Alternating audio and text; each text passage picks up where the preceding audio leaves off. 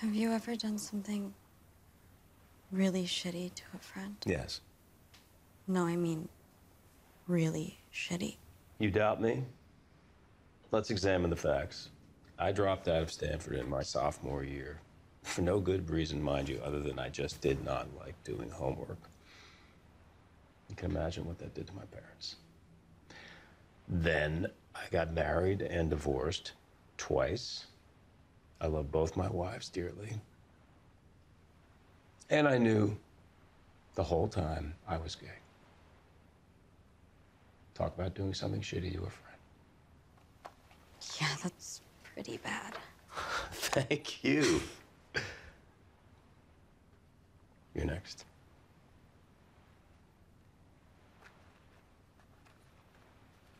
I just need to get out of this town. And you will.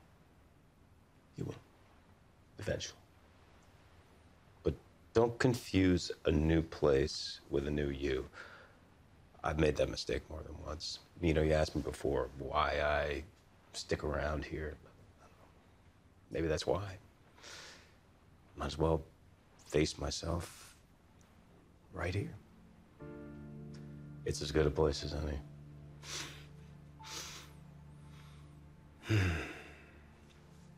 And as for your friend, might be worth it to say I'm sorry. Just say it. Hello. I'm going to try not to make any bacon jokes, so bear with luck. me. Yeah. Congrats on this film and on your directing debut. Can we get a round of applause for Kyra? This is her first. We were talking backstage about how I had read this book a little bit ago because my mom had told me to, and we were saying it's a timeless story. Yeah. But why do you think it's timeless? Oh gosh, I think it deals with how incredibly hard it is to be a girl, to be a teenager in general, to be a girl specifically, to be discovering your sexuality and trying to explore your sexuality under the microscope right now of social media. I think there's a lot of pressure on girls to be, so many things, not a prude, not a slut, both of which have negative connotations, but somehow be sexually active, but not too active. I mean, it's very complicated, but I think the timelessness of the story is really because it's a family story. It's really about a dysfunctional family that's already struggling, and then there's a trauma thrown in. What happens in this story is that at 13, this girl makes a sex tape with her boyfriend, and it goes viral. And we meet her 3 years later, and we really see the consequences of her actions and how it's fractured the family. It's made her a social pariah. And her father literally cannot even look at her, and she's having to navigate the world feeling like such an outcast. And it's how, she learns to forgive herself and others and take control of her own narrative. But to me, the idea of being a struggling teenager, I mean, who had a great teenage life? I mean, is there anybody here who had an easy breezy time being a teenager? One. I love that. And she's like, yeah, that would be me. We got to hear your story later. Yeah, exactly. So when you had read this book, I'm assuming, is that when it kind of clicked that, oh, this would be a great film. This would be a great story to tell. Absolutely, because like I said, I do think it's a timeless story. And I do think that I don't think there's enough out there for teenagers. I don't think there's enough out there for families to really see themselves reflected back. And I'm a big proponent of that's how we process what we're going through as humans, is through art and music and film and television. And we need to see reflections of ourselves and understand that, oh, we're not alone, or look how that person dealt with it. Yeah. And so Ryann, guys, this is Ryann. She's so great Hi. in this movie, by the way. What was it like for you to take on the role of Dee Dee, and what did this project mean to you, and discovering who you are, too, as a young woman, I'm sure? I loved working on this project. First of all, I had a great director, and I really felt like Deanna's story was important to tell, especially with the social media aspect, because social media is everywhere. It's really a huge way in how we present ourselves to the world, but it's so easy to get really excited about it and put something out there that we might regret in the future. And I think it's a really important message for young adults, boys and girls, you know, who are experimenting with sexuality and social media at the same time, to show that, like, you have to be careful in what you put out there, and it's exciting, but make sure you have a real filter, you know, be discreet in what you put out there. And I think that being so young, you have a lot of pressure to prove a certain part of yourself or to grow up faster than you might have liked to. And so just, you know, to have some restraint when you put your images out there. I think that's such an important topic, too, that this film demonstrates. Is it because the book didn't really touch on social media? I think it was from 10 years ago or so. But you added that component. Was it important for you and for all of you, can all speak on this, to bring in that social media aspect of it and how it's kind of changing teenagehood or childhood, basically? Yeah, I do. I mean, I think it just dials up to 11 how hard it is to be a teenager, because I mean, I think you're trying to find your identity anyway, and I think that's one of the big struggles as a teenager. Is you're like, well, I mean, first I was a prep, and then I was a total hippie, and then I was like a brainy person, although I wasn't really ever a brainy person. But you know, I think we sort of touch on these moments, and then we blow it out there, and then people have comments. I mean, my God, you know, I had enough sort of bullying just to my face. I can't imagine actually seeing it in black and white and letting other people are seeing those comments as well. I mean, I just think it would be devastating. I know Travis had some experience with, you know, cyberbullying. I think most teenagers do. Sure. Well, I feel like for us too, like I didn't grow up with social media as a teenager. I barely had like a cell phone when I was in high school. But now, you know, being in my 20s and entering my 30s with it, it's different. Do you find that too, Travis, how it's kind of changed your world at all, social media? Absolutely. I mean, you really have the power in your hands. I think it's changed everybody's world. I think it's changed world of children, teenagers, and even people that are more in the public eye, where, you know, they have the ability to post anything and do anything, and like there really is no there's no sanctuary of being away from the world seeing you all the time, and just being able to see what they want whenever they want. And also, he said children and teenagers and everyone, but parents too, and that's a huge part of our story, is like you can't hide your social media from your parents. If they want to find it, they'll find it. And, you know, it's parents see their kids grow up and see a different child than they know at home. It's a weird phenomenon. Yeah. Have you had that experience with Travis and Sosie, maybe, like, you know, talking to them about social media and using it in the right way? I don't know. I kind of feel like Travis 28, Sosie's 25. I almost feel like we were about 5 years on, like not past it, but was just slightly easier transition from where kids are at now. And, you know, things are happening so quickly. I remember, like, I think you were like on MySpace or something. That was the first thing, maybe. Yeah. Definitely had one of those. Yeah. MySpace and LiveJournal. LiveJournal, right. Yeah, I mean, Kyra mentioned the comments. When you think about what somebody might say to you when we were kids, you know, if you came back to your locker and someone wrote an anonymous note, stuck it in your locker, you'd say, "Oh wow, who said that?" And then you kind of you get, you know, you're a jerk, and, you know, you're like really upset about it. But you could just pick up your phone and you could have 10,000 anonymous comments, you know, and they can be. You know, it's something that I, excuse my language, but I call it, you know, cyberballs. It's like people have kind of courage to say things in an anonymous way that they wouldn't say to somebody's face. And that, to me, I think, is one of the things that can be so devastating and so sad for people, kids, It's really true. people in general. Yeah, people hide behind social media for sure. How did you get Kevin Bacon to be in your film, Kyra? I mean, I could say some really interesting things, but I won't. I begged him.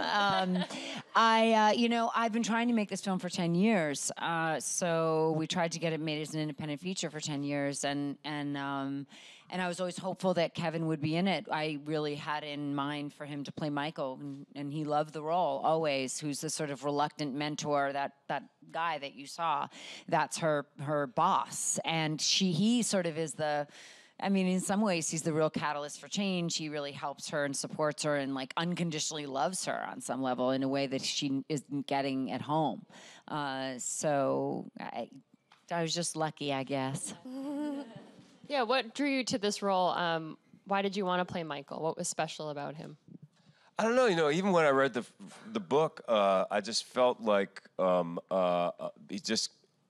There was enough there to think that he could have had a very, very interesting life, and we talked a lot about where he might have gone in his life and how it brought him back to this town, this kind of small and foggy, chilly town, to have kind of like a crappy pizza restaurant that's not really doing well, and I don't know. There was just a lot of stuff about him that seemed.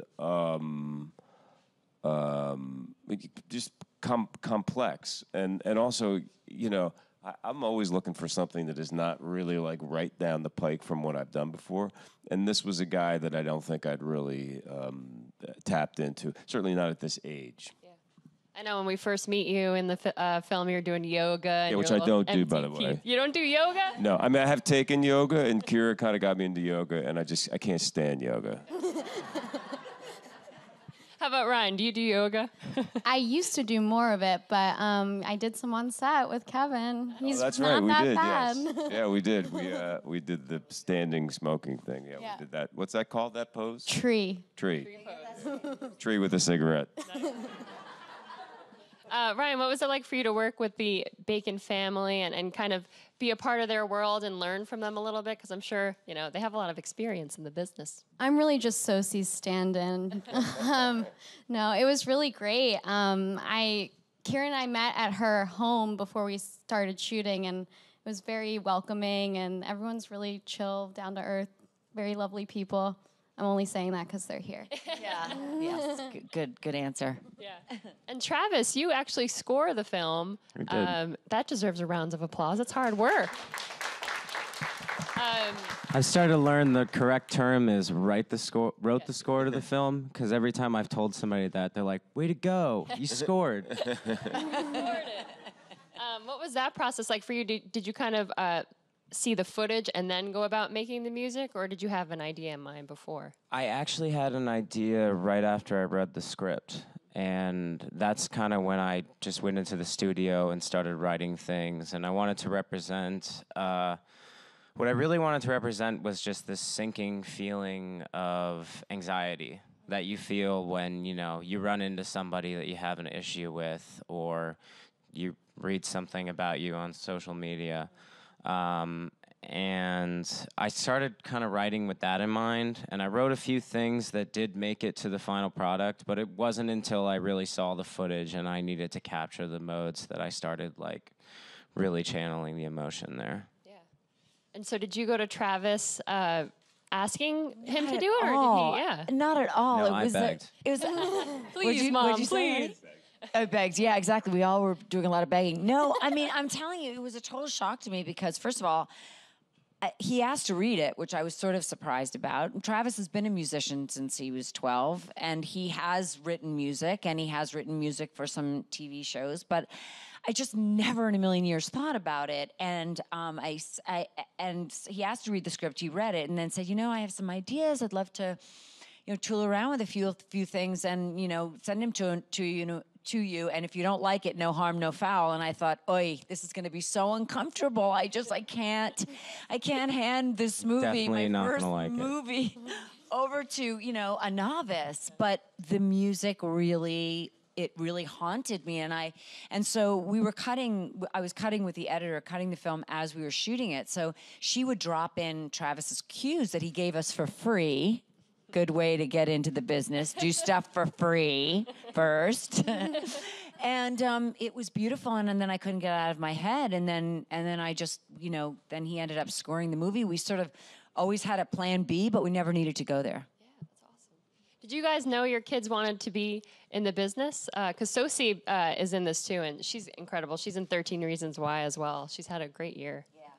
You know, Trav's first word was guitar. He was a musician. There was no stopping that train from the time he was a little boy. What was the first band you played in? Probably you were 12 or something like that. Yeah. Yeah, I mean, he was about 12. Like it was not even just playing music, but playing like shows, live shows. Sosie, I cast her as Kyra as a young girl in a flashback in a movie that I was directing called Loverboy that Kyra produced. And I needed a 10-year-old girl to play the young Kyra Sedgwick, and I was like, well, she's perfect. And plus, I was playing the dad. So it was this kind of strange time travel thing. But she kind of convinced us that it really wasn't what she wanted to do with her life. And I think that, in retrospect, she was sort of trying to make us happy because she thought that we didn't really... Like it or not, we had given her the message that becoming an actor was going to be too tough a life, and especially being a daughter of a successful acting couple, and eventually, only maybe in her second year of college, she just packed up her car and came home and said, "I'm an actress," and we were kind of shocked, but. Clearly, I think we were both really thrilled because, as hard as it is to have this kind of life, because there's a lot of rejection and there's a lot of struggle, and it's the same thing for a musician. The world is filled with the word no, or you're not good enough. It's a tough thing to want to, have your kids go through that. When they could be a dental assistant or something, have a nice, good, paying Become job. a doctor, yeah. But I think that on the other hand, if you have something that you're really good at and you don't do it, you don't use that part of your creative life, it's going to kind of eat away at you. So we're happy that they're both doing what they're doing. We're very proud of them both. Awesome. Powerful family here in the business.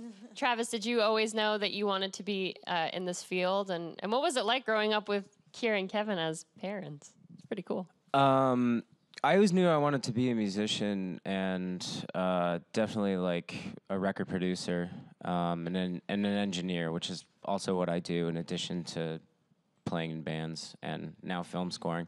But yeah, this was the first time I ever attempted anything like this. And I have to say it was one of the most rewarding and special experiences I've ever had. And it makes me want to do way more of it. And growing up with these two. I knew you were going to try to get around that one.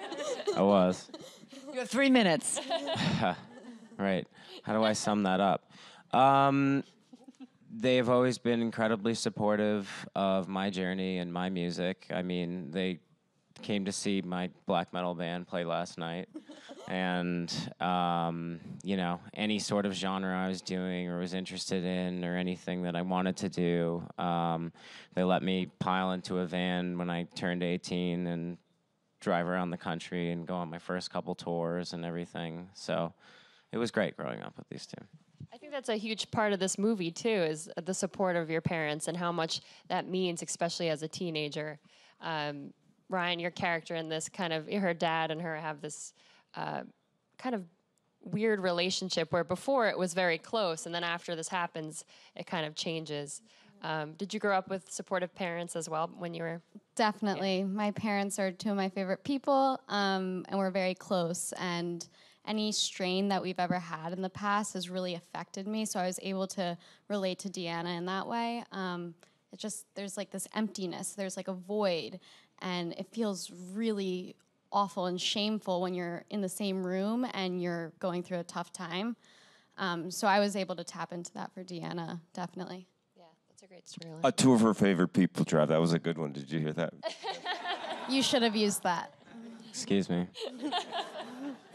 So good. I think most people don't have that with their parents, though. I mean, I really think that most people struggle and have conflict and get neglected and have trauma, So I think that's one of the reasons why or at least very difficult times that they literally simply cannot get past. I think it's most of us don't have a lot of tools in our toolbox to deal with what life has to, offer. And this family, these parents do not have the tools to deal with the trauma and the shame that they feel, but also more importantly, what their daughter went through. I mean, instead of sort of creating a safe space for her to talk about this trauma that happened to her and whether she's responsible for the tape or not, really is immaterial. It's about how do you deal with the trauma afterwards. And this family, and I'm not blaming them, but they didn't have the tools to create a space to talk about this. And I think most of us don't. And I think that,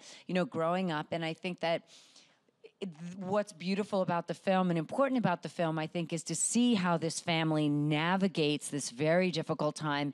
And they really end up being forced to navigate it because she speaks the truth and says to her father at one point, "You will always hate me for something I did when I was 13. And literally that bomb goes off in a kitchen and it changes everything. And it begins with the truth, but it's a hard thing to get to and it's a hard thing to say.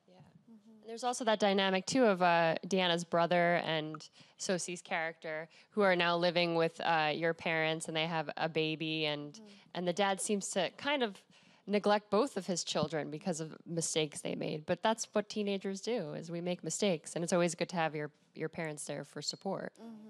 I do want to get to the audience, but first I have to ask all of you, what was Kyra like as a director, and do you think she should keep directing? Because I think you did a wonderful job. I thought she was awesome.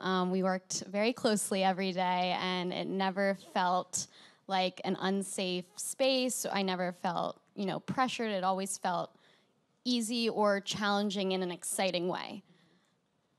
I'm having one of my great I told you so moments because I've always wanted her to direct. I've always pushed her to direct. I knew she was going to be a great director, and I knew she was going to love it, and both of those things are true. What about you, Trav? She was great to work with. She was. She was direct, communicated everything really well. Very specific. And I never really felt like I got into this situation. I feel like oftentimes as a producer and as a musician, sometimes you work with people that aren't necessarily in the music field, and they don't know how to use certain kinds of terminologies. So they ask you to do something. You're like, I don't know it. Like, can you please make this part bloom a little bit more? I'm like, that's not a thing. I have no idea what you mean by that.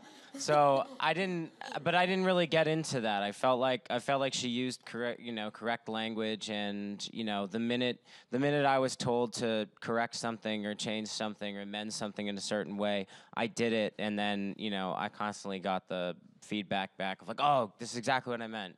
You get this. Thank you. So it was a really positive experience for me. Oh, that's great. Are you bitten by the directing bug now? Completely. Yeah. I mean, I'm consumed, and it was one of the most joyful and creatively fulfilling experiences ever, and I just cannot wait to do it again.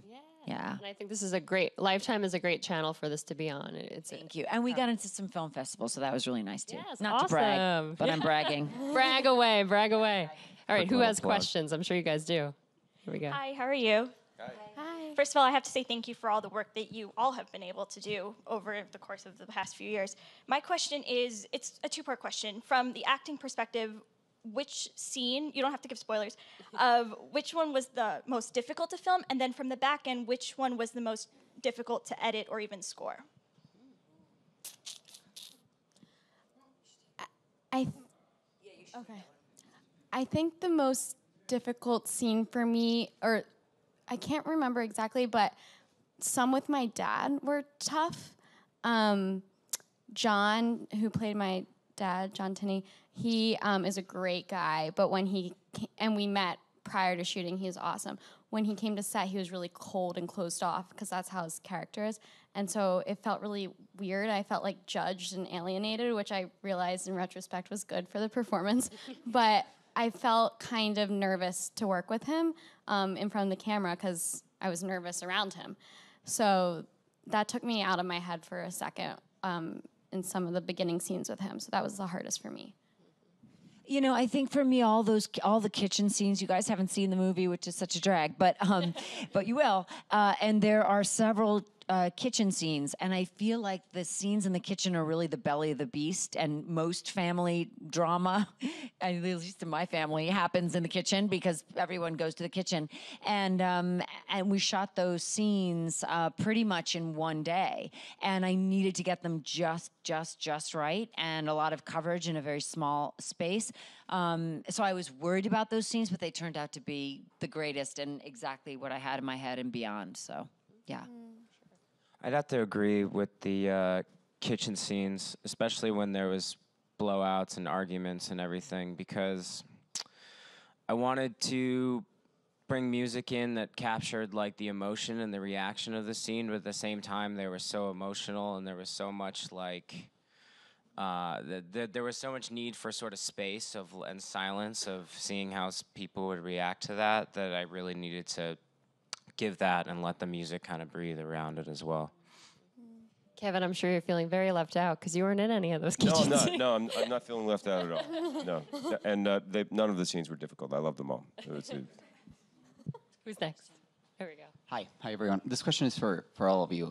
So 13 Reasons Why was mentioned, and that was a very bold and controversial show. And I was wondering, when you're dealing with tricky, very touchy subjects like this one, how do you know we're doing too much, people are going to be traumatized, we're doing too little, they're not going to be able to experience what these subjects really are like? Thank you for that question. That's a really great question. I have to say that for me, I know in half a second when I'm watching a movie or a TV show when I'm being manipulated, and I hate it. And I felt like subtlety was the key here. And yes, really good point, subtle, but not so subtle that you don't feel anything. It was very important to get everything right in order to support the nuance of that. And they are really hard subjects. And there's a lot of very sort of traumatic things that happen in this movie.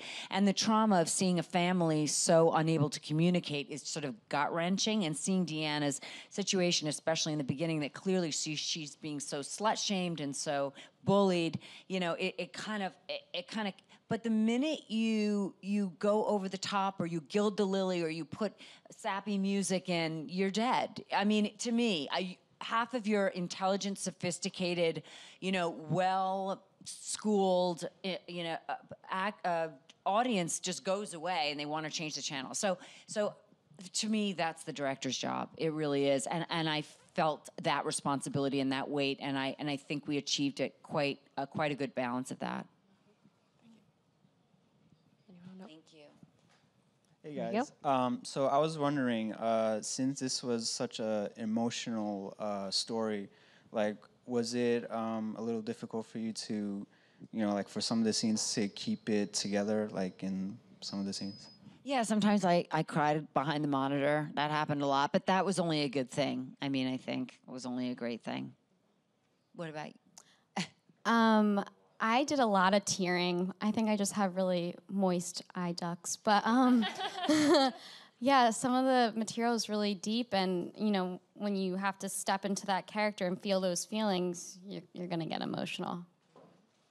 Ryann is unbelievable in the movie. I mean, her ability to tap into her emotions and to just give it all over, and her. I mean, she just gave it everything, and it's beautiful, and you feel every moment. I mean, I'm not being very articulate, but she's extraordinary. Thank you. Well, you can see her performance as well as Kevin and hear Travis's music and, of course, see Kyra's amazing direction this Sunday on Lifetime, correct? What time does it air? 8 o'clock. 8 o'clock. Set your DVR. Yes. Thank you all for being here. Thank you so guys much. you. Make sure to watch the film. Thank you. Thank you.